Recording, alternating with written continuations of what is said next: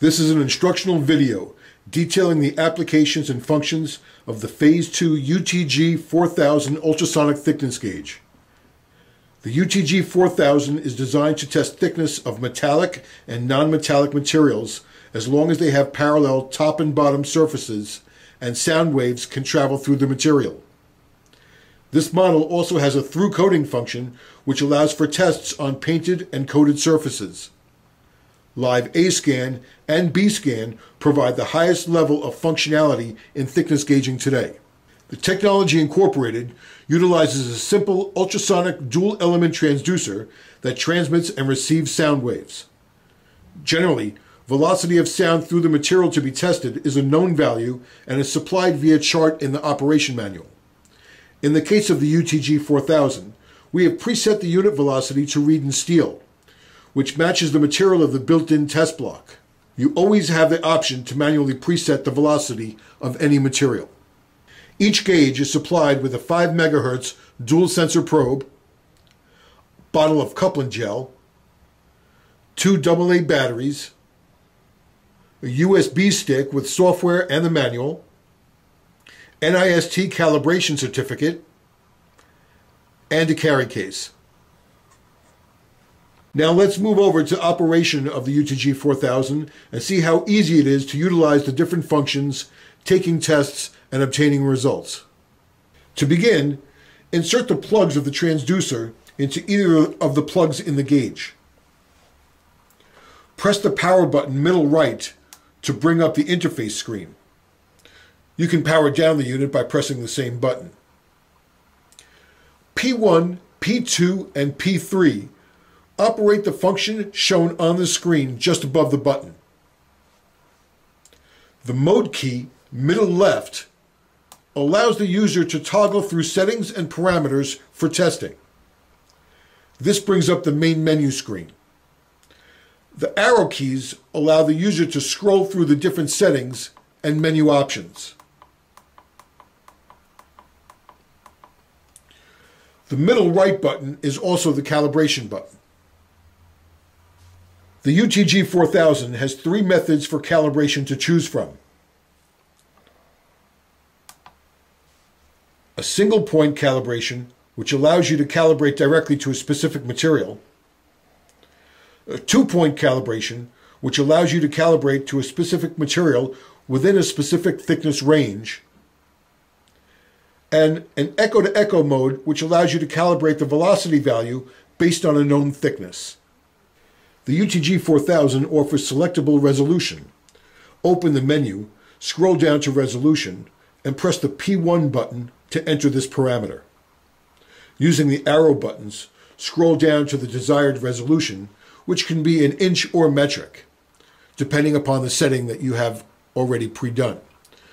The metric units can be set at 0.1 millimeter or 0.01 millimeter, while the inch settings can be set at 0.01 inches or 0.001 inches, respectively. The UTG-4000 has 3 different display modes to choose from. Normal mode. This is used to obtain a thickness value of material being tested.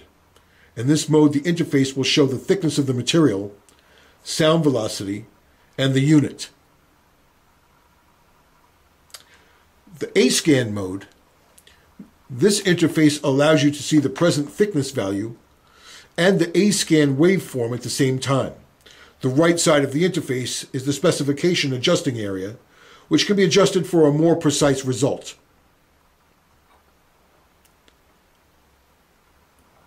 B-scan mode is a time-based B-scan function. By moving the probe across the surface of a workpiece, you can obtain a cross-sectional profile of your part. This allows for viewing the contour of your part. When you remove the probe from the workpiece, the gauge can obtain the minimum value of the B-scan image and indicate that position with a red arrow. Taking tests is very easy. After making sure your measuring parameters are set correctly, inch and metric and velocity of the material, place a small amount of gel on your workpiece and then follow with the probe on the workpiece. Readings will show on the screen.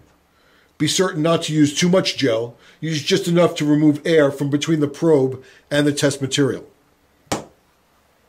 Testing in through coat mode, the UTG-4000 can accurately measure the actual material below the coating utilizing the dual echo measurement principle.